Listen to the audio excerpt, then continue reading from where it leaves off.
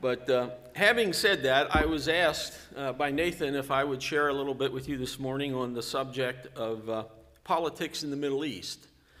And that's a big subject, so I wanted to pare it down, and specifically this morning I want to deal with, for a few moments with you, and I'm sorry, you'll have to get used to me. I'm still getting used to reading glasses, but the fallacy of the Palestinian problem, and I want to share with you from beginning to end what this is all about. And this is basically, will turn out to be, a message of judgment. A message of judgment. But let me just begin with this. On June 15th, 1969, Golda Meir, Prime Minister of Israel, made this statement to the Sunday Times. There is no such thing as a Palestinian people. It is not as if we came and threw them out and took their country. They didn't exist. She was pilloried by Muslim propagandists. They charged her with racism. They accused her of historical revisionism. They accused her of being out of touch with reality and being in denial. But she was absolutely correct. On March 31st, 1977, the Dutch newspaper Trouw published an interview with Palestine Liberation Organization Executive Committee member Zahir Hussein.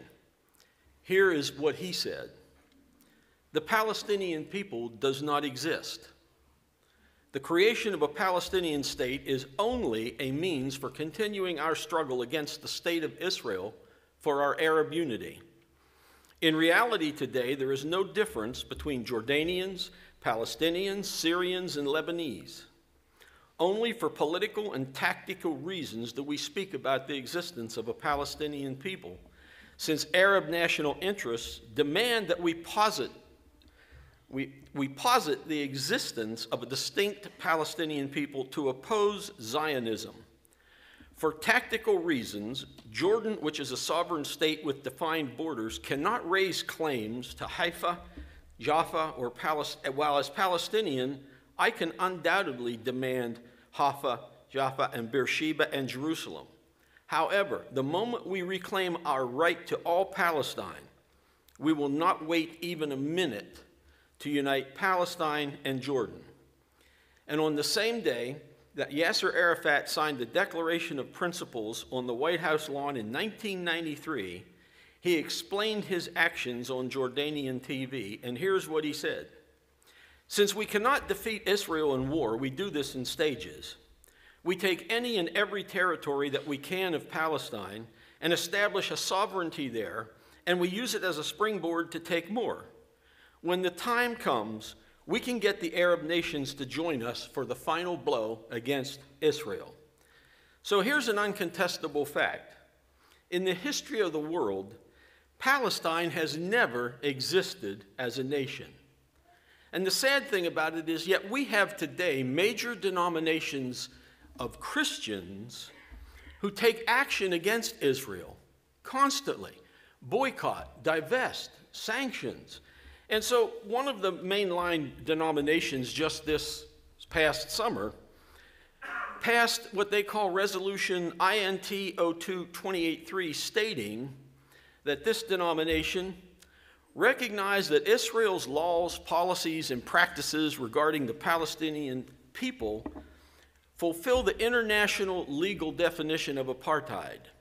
Apartheid is legally defined as inhumane acts committed for the purpose of establishing and maintaining domination by one racial group over any other racial group of persons and systematically oppressing them. This occurs in Israel and Palestine through establishing two sets of laws, one for Israelis, one for Palestinians, which gives preferential treatment to Israeli Jews and oppressive treatment to Palestinians, expropriating Palestinian land and water for Jewish-only settlements, denying the right to freedom of residence to Palestinians, dividing the population along racial lines by the creation of separate reserves and ghettos for the Palestinians, denying the Palestinians the right to a nationality, urge members, congregations, presbyteries, national staff units, including the Office of Interfaith Relations, to seek appropriate ways to bring an end to Israeli apartheid, direct the clerk to communicate this action to all other of our councils. So here we go again with the accusation of apartheid as a foundation for acting against Israel and boycotting the Jewish state. The committee declared that they were hoping that recognition of the problem would lead to peaceful reconciliation between Israelis and Palestinians. No mention of terrorism was made, only mentions of occupation, apartheid, and the punishment of innocent Palestinians. So if there was no Palestinian nation, and there never has been, how do we make sense of this, and what does the Bible have to say about it? Well, I'm glad you asked me that. We're going to look at a message of judgment that God gives through the prophet Ezekiel. In fact, he gives it right in the middle of a message of restoration to the nation of Israel, future looking at the country. And in Ezekiel 35, if you have your Bibles, I'd like you to turn there. And I'm often, very frequently, I'm told I go too fast. So here's what I will do. If I go too fast and you'd like a copy of this outline, I'll see that you get one, okay? So if I move too fast, I'll make sure you get an outline. But in Ezekiel chapter 35, in the verses 1 through 15, listen to what Ezekiel writes here. Moreover, the word of the Lord came unto me, saying, Son of man, set thy face against Mount Seir, and prophesy against it. And say unto it, Thus saith the Lord God, Behold, O Mount Seir, I am against thee, and I will stretch out my hand against thee, and I will make thee most desolate. I will lay thy cities waste, and thou shalt be desolate, and thou shalt know that I am the Lord. Because thou hast had a perpetual hatred, and hast shed the blood of the children of Israel by the force of the sword in the time of their calamity, in the time that their iniquity had an end. Therefore, as I live, saith the Lord, I will prepare thee unto blood, and blood shall pursue thee. Thus will I make Mount Seir desolate, and cut off from it him that passeth out, and him that returneth. And I will fill his mountains with his slain men. In the hills and in the valleys and in all thy rivers shall they fall that are slain with the sword. I will make thee perpetual desolations, and thy cities shall not return. And you shall know that I am the Lord, because thou hast said, These two nations and these two countries shall be mine, and we will possess it, whereas the Lord was here. Therefore, as I live, saith the Lord God, I will even do according to thine anger and according to thine envy, which thou hast used out of thy hatred against them. And I will make myself known among them when I have judged thee.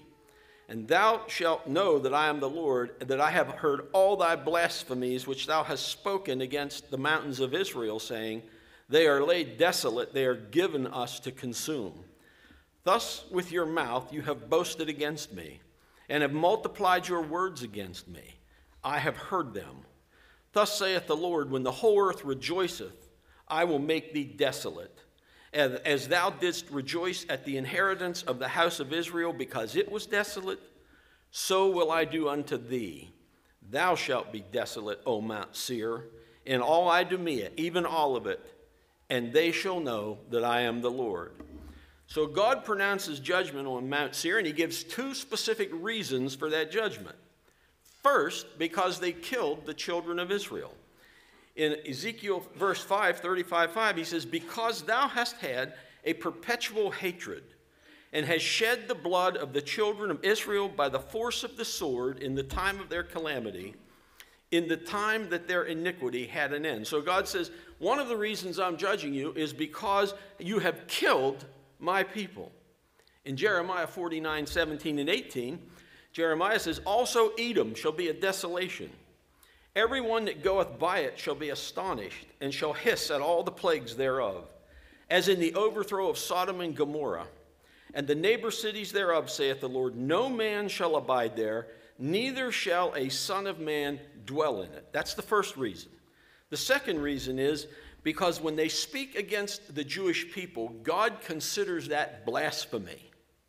And you think about that. The Abrahamic covenant is still in effect. I will bless those that bless you, and I will curse those that curse you. So he goes on and says in Ezekiel 35, 10 to 14 now, because thou hast said, these two nations and these two countries shall be mine, and we will possess it, whereas the Lord was there. Therefore, as I live, saith the Lord, I will do even according to thine anger and according to thine envy, which thou hast used out of thy hatred against them. And I will make myself known among them when I have judged thee. And thou shalt know that I am the Lord, and that I have heard all thy blasphemies, which thou hast spoken against the mountains of Israel. They are laid desolate, they are given us to consume. Thus with your mouth you have boasted against me, and have multiplied your words against me. I have heard them, thus saith the Lord. When the whole earth rejoiceth, I will make thee desolate. Let me make this point to everybody. Israel is still God's chosen people. Amen. Israel has a plan for God's chosen people. And I just cringe when I hear Christians bashing the nation of Israel, and primarily for this one simple reason. A Jewish man saved my life and my soul. If nothing else, you cannot turn your back on Israel and expect to be blessed of God. When people say, what kind of a church are you? Well, we're an independent Bible church. Well, are you evangelical? Are you fundamental? Listen, those names, the meanings of those things have changed over the years, so that I don't care to use any label. But if I must use a label, I will tell you what I consider myself. I am a Christian Zionist. Yeah. That's what I am. Amen. And nothing more, nothing less. There's no confusing that definition. I'm a Christian Zionist. So now we've heard pronouncement against Mount Seir, but who is Mount Seir? Who are we talking about here? Well, here we go. I'm going to have you racing through your Bibles with me. But go back to Genesis, if you would, chapter 25, just verses 19 to 23. Genesis 25, 19 to 23.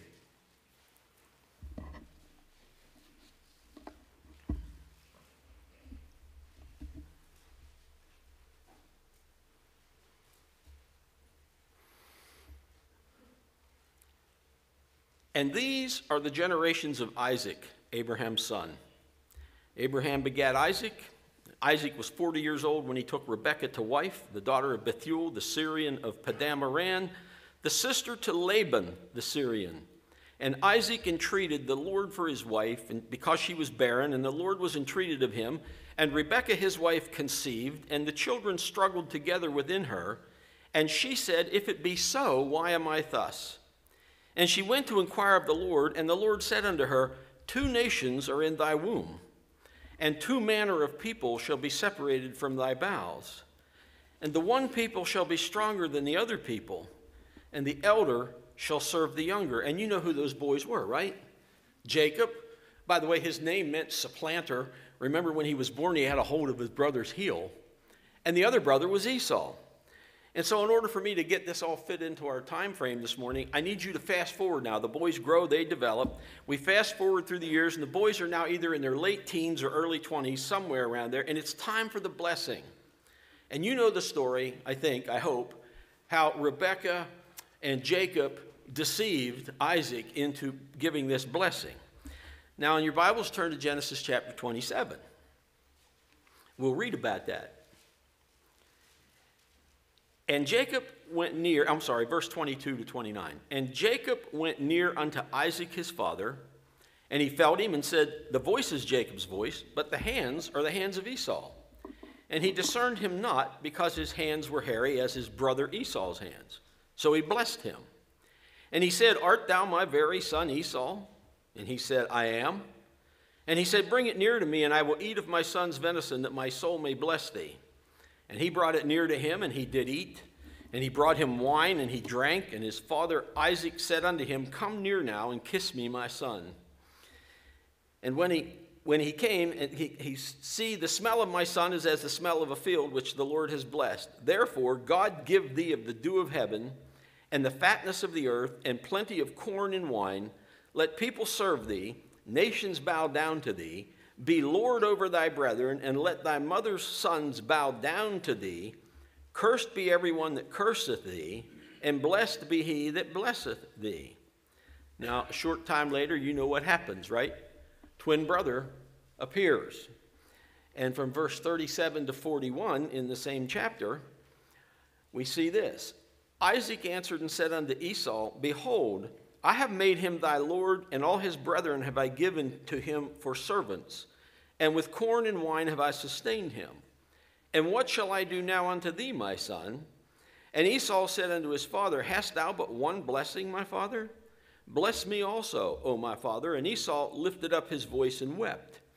And Isaac his father answered and said unto him, Behold, thy dwelling shall be in the fatness of the earth, and of the dew of heaven from above. And by thy sword shalt thou live, and shalt serve thy brother.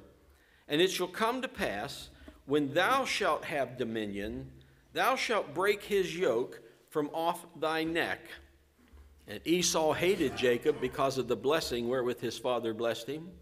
And Esau said in his heart, The days of mourning for my father are at hand, then will I slay my brother Jacob. You know the rest of that story. Rebekah packs him up, sends him off to modern-day Turkey, to Haran, and he's going to go and live with Uncle Laban, who, if you know anything about Uncle Laban is the uncle in everybody's family that nobody talks about. Uncle Laban is as crooked as a dog's hind leg. You can read about him when Abraham sent his servant to find a bride for Isaac. And so Laban is just, you know what he did. Jacob says he wants to marry Rachel, works 7 years for her, and what does Uncle Laban do? Slips him Leah, right? I mean, come on. Who's that devious? Uncle Laban. Okay, so in any case, he works another 7 years for Rachel, and by the time we get to the 32nd chapter, Jacob is on his way back to the promised land, and he has his wrestling match with the angel of the Lord, and one of the outcomes of that match is this. His name is changed. His name is changed. In Genesis 32, 26 to 28, and he said, Let me go, for the day breaketh. And he said, I will not let thee go, except thou bless me. And he said unto him, What is thy name? And he said, Jacob. And he said, Thy name shall be called no more Jacob, but Israel. For as a prince thou hast power with God and with men, and hast prevailed. Now, both of these boys are coming into the same territory, and God's going to have to separate them. If you read the story, he's going to have to separate them, even though Esau no longer wants to kill Jacob at this point. But in Genesis 36, 1 to 9, Esau gets a name change. Genesis 36. Now these are the generations of Esau, who is Edom. Esau took his wives of the daughters of Canaan, Adah, the daughter of Elon the Hittite, and Aholibamah, the daughter of Anah, and the daughter of Zibeon the Hivite, and Bashemath, Ishmael's daughter, sister of Nebajoth, and Adah bears to Esau Eliphaz, and Basemath bare Reuel, and Ahilamab bare Jeush, and Jalem, and Korah. These are the sons of Esau, which were born unto him in the land of Canaan. And Esau took his wives, and his sons, and his daughters, and all the persons of his house, and his cattle, and all his beasts, and all his substance, which he had got in the land of Canaan, and he went into the country from the face of his brother Jacob. For their riches were more than they might dwell together, and the land wherein they were strangers could not bear them because of their cattle. You might want to underline this in your Bible. Thus Esau dwelt in Mount Seir. Esau is Edom. And these are the generations of Esau, the father of the Edomites, in Mount Seir. Now, Mount Seir today is in the lower third part of Jordan. And it's got the capital city, which was Esau's capital at this time, Petra, the rose red city.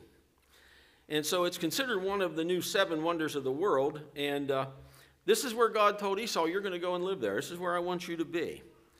And so he lives in Mount Seir, and he changed the name of the mountain range to Edom. By the way, it's interesting. If you go read Isaiah chapter 34, you'll see that when Jesus comes back, do you know where he comes back to? Bozrah. And where's Bozrah? In Edom. In Edom. So keep Petra in mind. We're going to be talking about Petra here in just a few moments. Now, this is where things start to get really interesting if you're not interested yet. This is where it starts to get really interesting. Genesis 36:12. And Timnah was concubine to Eliphaz, Esau's son. And she bare to Eliphaz Amalek. These were the sons of Adah, Esau's wife. So now get this. Amalek is Esau's grandson. Okay? He's his grandson. Now, how many of you remember the story of the Amalekites in Exodus chapter 17? In Exodus 17:6, this is what the scripture says. Behold, I will stand before thee there upon the rock in Horeb, and thou shalt smite the rock, and water shall come out of it, that the people may drink. And Moses did so in sight of the elders of Israel. And he called the name of the place Massah and Meribah, because of the chiding of the children of Israel, and because they tempted the Lord, saying, Is the Lord among us or not? Then came Amalek, and fought with Israel in Rephidim. And Moses said unto Joshua, Choose us out men, and go out and fight with Amalek. Tomorrow I will stand on the top of the hill with the rod of God in my hand. So Joshua did as Moses had said to him, and fought with Amalek. And Moses, Aaron, and Hur went up to the top of the hill. And it came to pass, when Moses held up his hands, that Israel prevailed. And when he let down his hand, Amalek prevailed. But Moses' hands were heavy, and they took a stone and put it under him, and he sat thereon. And Aaron and Hur stayed up his hands, the one on one side, the one on the other. And his hands were steady until the going down of the sun. And Joshua discomfited Amalek and his people with the edge of the sword. And the Lord said unto Moses, Write this for a memorial in a book, and rehearse it in the ears of Joshua. For I will utterly put out the remembrance of Amalek from under heaven. And Moses built an altar, and called the name of it Jehovah Nissi, the Lord my refuge. For he said, The Lord has sworn that the Lord will have war with Amalek from generation to generation. Now, the surviving Amalekites from this battle lived pretty close to Jerusalem. And so keep that in mind as you now, and I told you we were going to go quick. Turn to 1 Samuel chapter 15.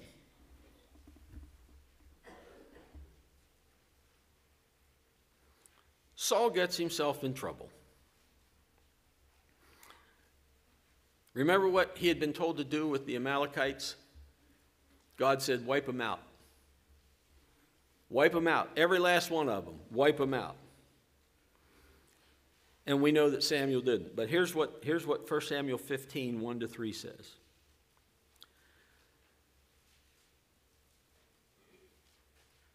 Samuel also said unto Saul, The Lord sent me to anoint thee to be king over his people Israel. Now therefore hearken unto the voice of the words of the Lord. Thus saith the Lord of hosts, I remember that which Amalek did to Israel, how he laid wait for him in the way when he came up from Egypt. Now go and smite Amalek utterly, destroy all that they have, and spare them not, but slay both man and woman, infant and suckling, ox and sheep and camel and ass. Did Saul do that? No. So Samuel shows up, and Samuel says, What meaneth this bleating in my ears? And you know the excuses that Saul tried to give to Samuel. Well, we thought we'd keep this for sacrifice, and la-da-da-da-da. And that's where we find out that God desires obedience more than anything else, and that disobedience and rebellion is the same as the sin of witchcraft. So in any case, this is what happens when Samuel shows up. In 1 Samuel 15, 32 and 33, Then said Samuel, Bring ye hither to me Agag, the king of the Amalekites. And Agag came unto him delicately. And Agag said, Surely the bitterness of death is past. And Samuel said, As thy sword has made women childless, so shall thy mother be childless among women. And Samuel hewed Agag in pieces before the Lord in Gilgal. Okay? Next step, turn to Esther. I'll give you a minute to find that one.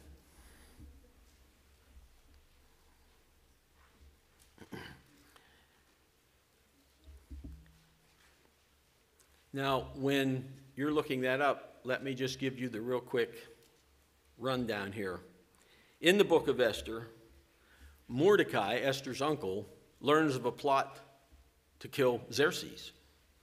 Through Esther, he delivers that information to the king, and the king is spared. So, in any case, afterwards, the Bible says in Esther 3:1, after these things did King Xerxes, I say Xerxes because I can't pronounce the other one, promote Haman, the son of Hammedatha the Agagite. Got that? Following the line here? And advanced him and set his seat above all the princes that were with him. When Mordecai refused to bow to Haman, Haman devises a plot to kill all the Jews in the entire 127 provinces that Xerxes controls. Every single one of them, including Mordecai, and if they find out, maybe Esther. So follow this now. This is important that you follow this genealogy. We've got Haman was a descendant of Agag, the king of the Amalekites, who was killed in 1 Samuel. The Amalekites were the descendants of Amalek, the grandson of Esau. Notice all four of these men wanted to kill the Jews. They wanted to destroy them. Esau, Amalek, Agag, Haman. This is the blessing that Esau received from his father. Oh, by the way, and we'll get to this probably a little later as well, Haman had a great-great-great-great-great-grandson. Do you have any idea who that was? If you do, I wasted all this time, didn't I? That's what I wanted to tell you. His great-great-great-great-grandson was Herod the Idumean. Yeah, seriously. I wouldn't kid you, Al. I'm serious. Herod the Idumean.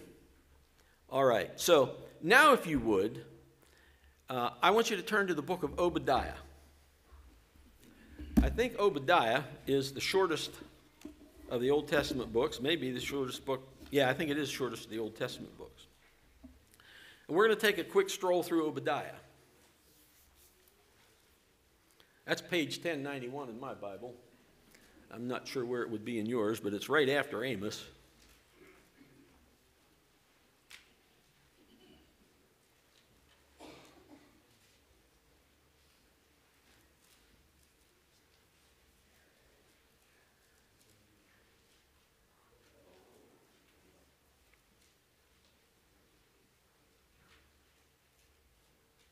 Okay, Obadiah, verse 1. The vision of Obadiah. Thus saith the Lord God concerning Edom. We have heard a rumor from the Lord, and an ambassador is sent among the heathen. Arise you, and let us rise up against her in battle. Behold, I have made thee small among the heathen.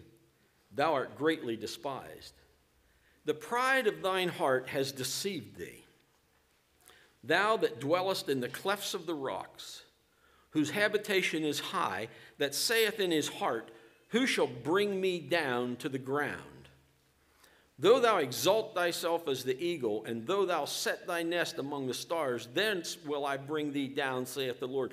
Listen, Edom lived in the city of Petra, up in the high cliffs. And I don't know if you've ever seen the movie Indiana Jones, but when he's running through that narrow gorge, that was filmed in what's called a Sikh, S-I-Q, a Sikh. That's the passageway into Petra. And so what would happen is the main merchant highway ran right outside that Sikh. And so the Edomites, Esau's descendants, would raid these caravans. And then they would run back through the Sikh, and when they were being pursued, they could throw rocks and hot water down on their pursuers. And so God says, you sit like an eagle on your nest, and you think no one can bring you down. But God says, I'm going to bring you down. And then God does. And I should tell you this, the first 14 verses in this book are historical. This is done. This has been done. And so then he goes on and he says, if thieves came to thee, if robbers by night, how art thou cut off? Would they not have stolen till they had enough? If the grape gatherers came today, would they not leave some grapes? How are the things of Esau searched out? How are his hidden things sought up? God says, when this destruction comes, you're going to lose everything. You're going to lose it all. And so then in verse 7, we find out how this begins. It says, all the men of thy confederacy have brought thee even to the border. The men that were at peace with thee have deceived thee and prevailed against thee. They that eat bread have laid a wound under thee, and there is none understanding in him. You know what happened? The Edomites had engaged the Nabateans, who were considered one of the most talented, gifted people in the ancient world. And one of their gifts was the ability to stone carve stone. And Petra is called the Rose Red City because it's mostly sandstone. I think Nathan had a picture of inside Petra last night, I believe, on his presentation. And so the Edomites hired the Nabateans to come in and do more carving for them. And so the Nabateans come and the Edomites have a feast for them. And in the middle of that feast, the Nabateans turn on them and destroy them and run them out of the city of Petra. And so they run out to seek and they turn west, and eventually they wind up in what we now call, what was then called Idumea. They go to Idumea. And so God says this in verse 8, shall I not in that day, saith the Lord, even destroy the wise men out of Edom, and understanding out of the mount of Esau? And thy mighty men, O Teman, shall be dismayed to the end that every one of the mount of Esau may be cut off by slaughter. And they were driven into Idumea. And God says, here's why I'm doing it. For thy violence against thy brother Jacob, shame shall cover thee, and thou shalt be cut off forever. In the day that thou stoodest on the other side, in the day that the strangers carried away captive his forces, and foreigners entered into his gates, and cast lots upon Jerusalem, even thou was one of them. Listen, Jerusalem fell, and the diaspora took place in 3 stages. But in 586, when Nebuchadnezzar came in, he cast lots to see which one of the nations is going to get to go in and plunder Jerusalem. That's what God says. You got the lot. And so Esau had the audacity to go into Jerusalem and plunder it and take the things of God. And so God says, you know, you cast lots, and you were one of them. And then he goes on and says, but thou shouldest not have looked on the day of thy brother in the day that he became a stranger. Neither shouldest thou have rejoiced over the children of Judah in the day of their destruction. Neither shouldest thou have spoken proudly in the day of distress. See, everything that Ezekiel had said God was going to judge them for, God says, this is it. I told you it was coming. And to the rest of the world, listen to me. God has appointed a day on which he will judge the world by that man whom he has shown with no question, the man that was raised from the dead. They couldn't escape the judgment. We can't escape the judgment unless we trust the finished work of Christ. Now, he goes on and says, God says, thou shouldest not have entered into the gate of my people in the day of their calamity. Yea, thou shouldest not have looked on their affliction in the day of their calamity, nor have laid hands on their substance in the day of their calamity. So this is all history. This is what happened. He says, neither shouldest thou have stood in the crossway to cut off those that did escape. When Jews were trying to escape from Nebuchadnezzar, Esau put his forces out there, and they cut off the survivors, the ones that were trying to get away. Esau was in on this up to here. And God said, because you're in it up to here, I'm dealing with you. This is why you're going to be punished. And so they were. Now, fast forward once again, if you can. Verses 15 to 21 are future. They're prophetic. They're things to be. Verse 15. For the day of the Lord is near upon all the heathen. As thou hast done, it shall be done unto thee. Thy reward shall return upon thine own head. For as you have drunk upon my holy mountain, so shall the heathen drink continually. Yea, they shall drink, and they shall swallow down, and they shall be as though they had not been. He's not talking about them having a beer bust on the Temple Mount. He's talking about, right now, the people that are exercising their control over the Temple Mount. They're drunk with power. You figure out who's exercising control over the temple right now. They're drunk with power. God says, you're drunk with your power. And so God says, listen, here's what's going to happen. He says, upon Mount Zion shall be deliverance, and there shall be holiness, and the house of Jacob shall possess their possessions. And the house of Jacob shall be a fire, and the house of Joseph a flame, and the house of Esau for stubble. And they shall kindle in them and devour them, and there shall not be any remaining of the house of Esau, for the Lord has spoken it. And they of the south shall possess the mount of Esau, and they of the plain, the Philistines, and they shall possess the fields of Ephraim and the fields of Samaria, and Benjamin shall possess Gilead.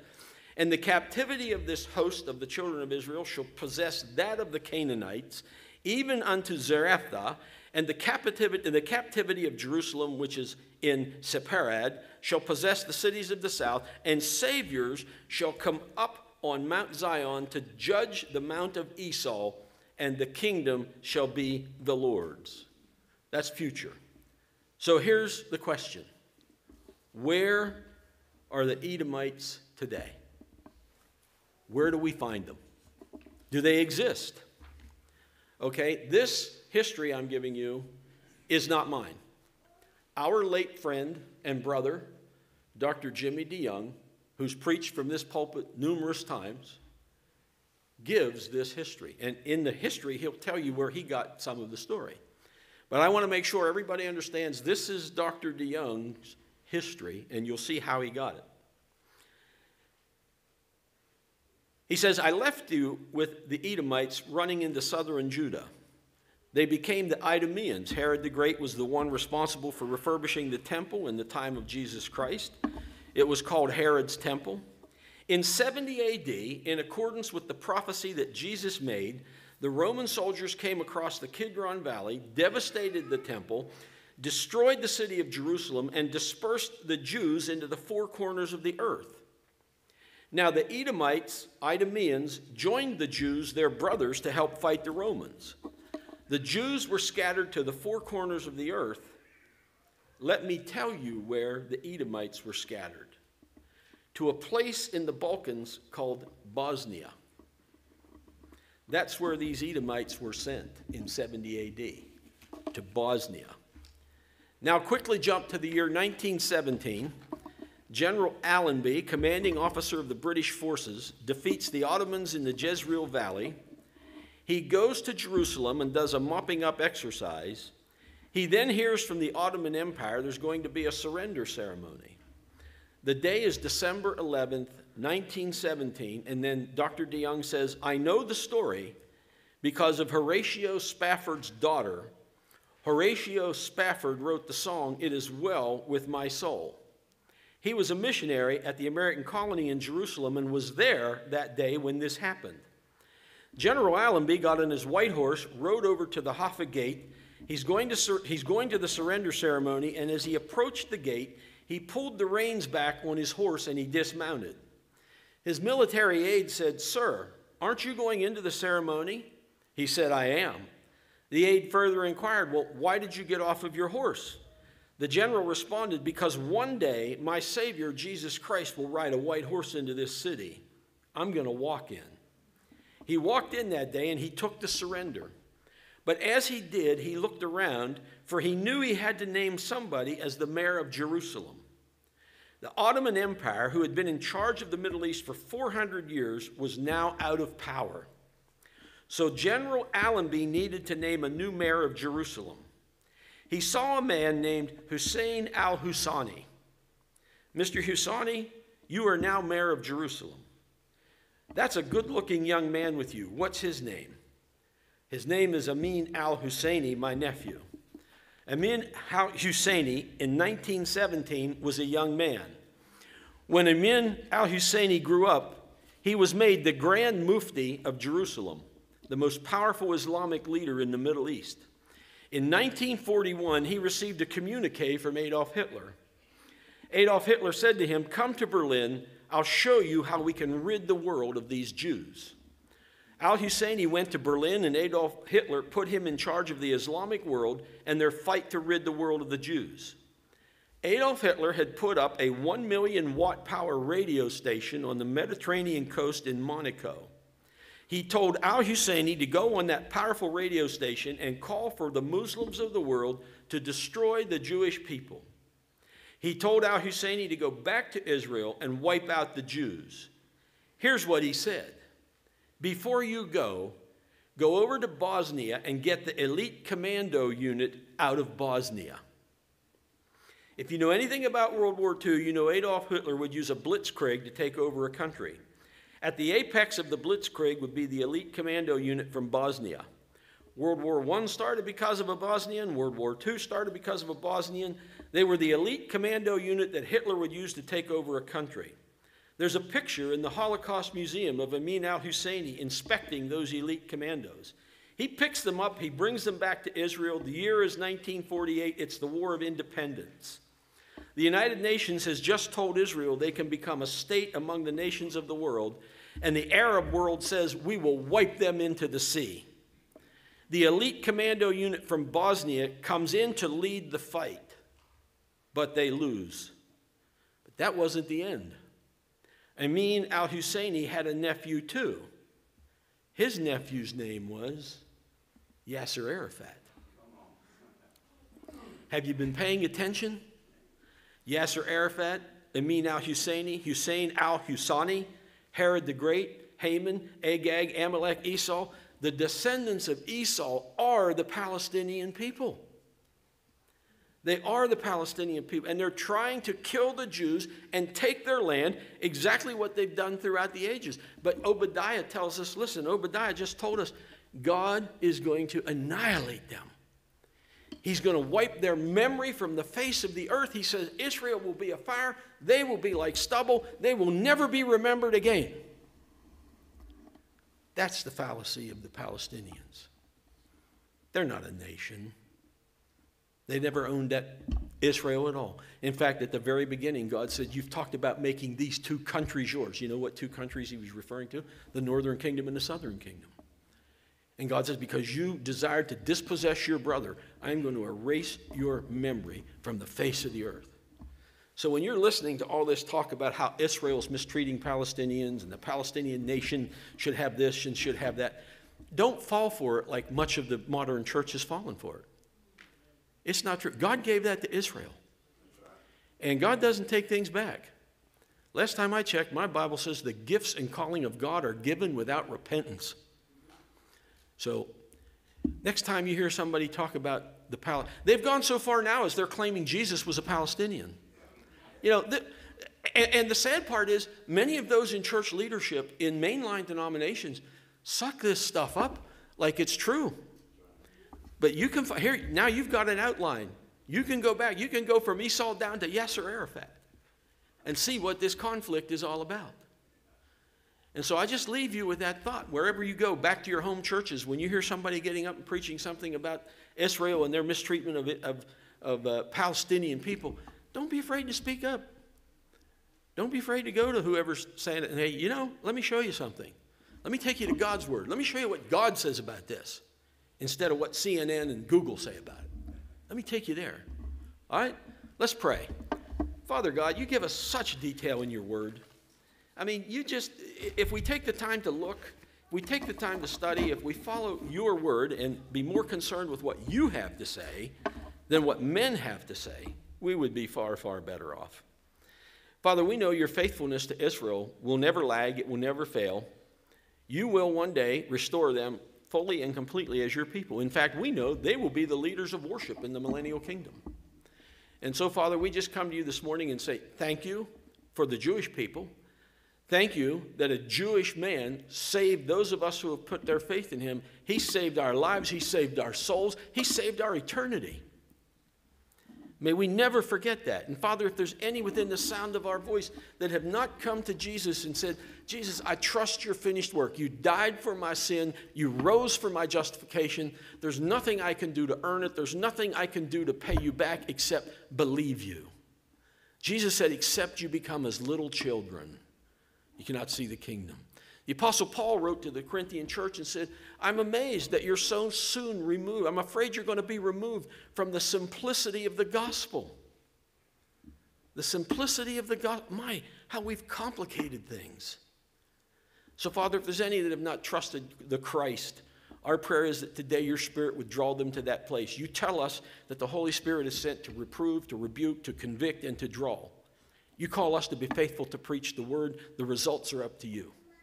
And so, Father, we just pray to that end, that as one old-time evangelical preacher used to say, Lord, save the soul that's nearest to hell today. And we pray that in some small way our words would help accomplish that.